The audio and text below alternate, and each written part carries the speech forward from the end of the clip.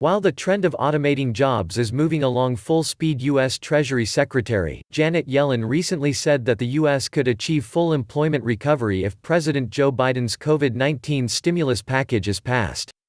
"I would expect that if this package is passed, we would get back to full employment next year," Yellen told host Jake Tapper on CNN's State of the Union.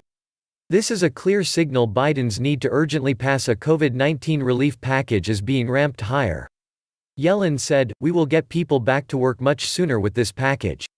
She went on to claim, "There's absolutely no reason we should suffer through a long, slow recovery." According to the Treasury Secretary, the president's $1.9 trillion COVID-19 relief package could help the U.S. employment numbers recover at a faster pace. Yellen cited a report from the Congressional Budget Office (CBO), which found that the unemployment rate would reach pre-pandemic levels in 2025 without the level stimulus proposed in Biden's American Rescue Plan. Some economists have voiced fear this relief plan will spur inflation.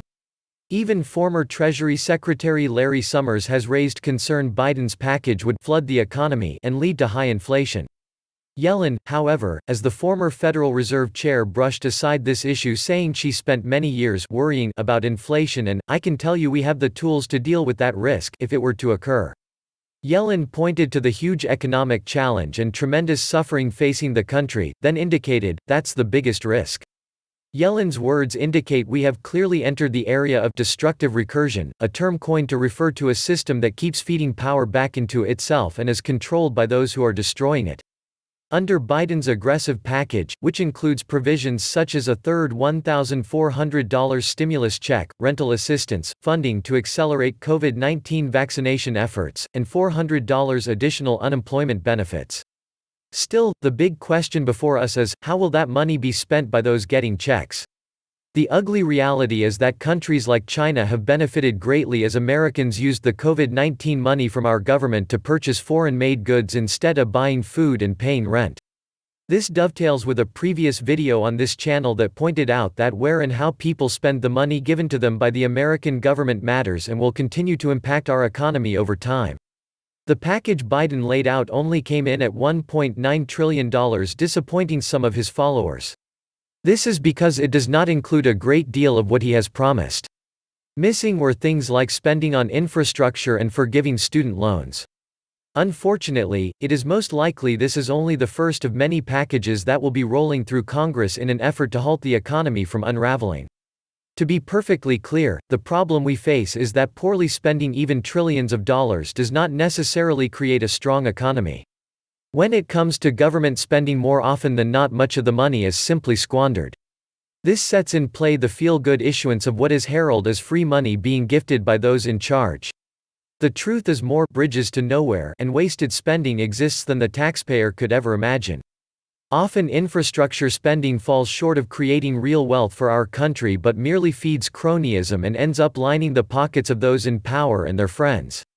In the long run, a country's economic policies and its system of taxation are far more important to the economy than government spending.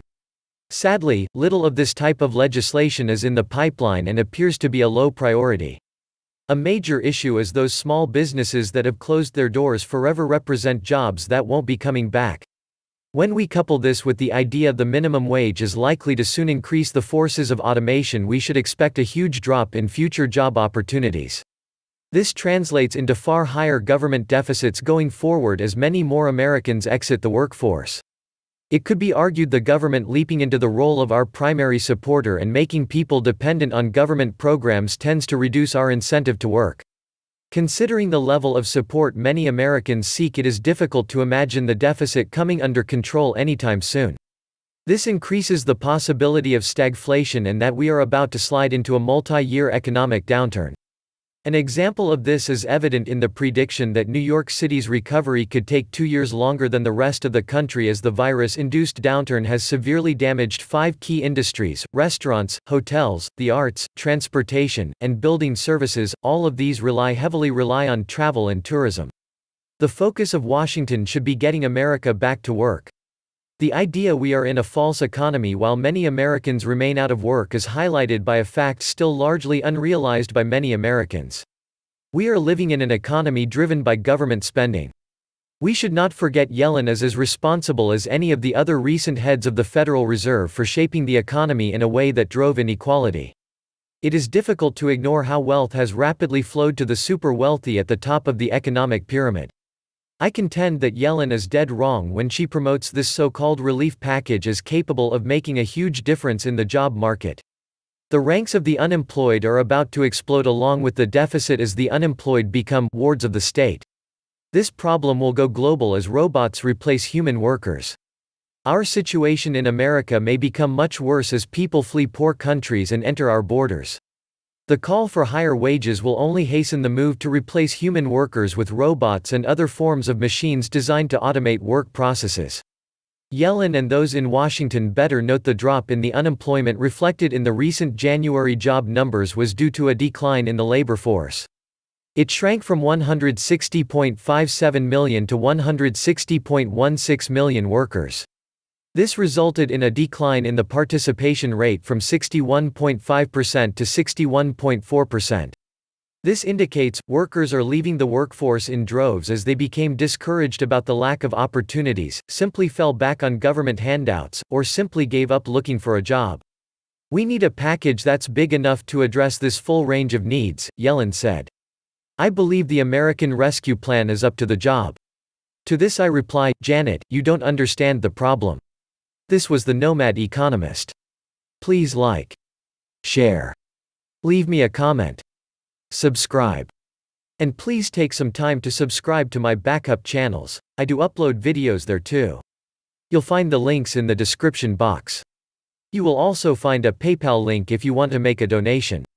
Thank you wholeheartedly to all those of you who have already donated. Stay safe and healthy, friends.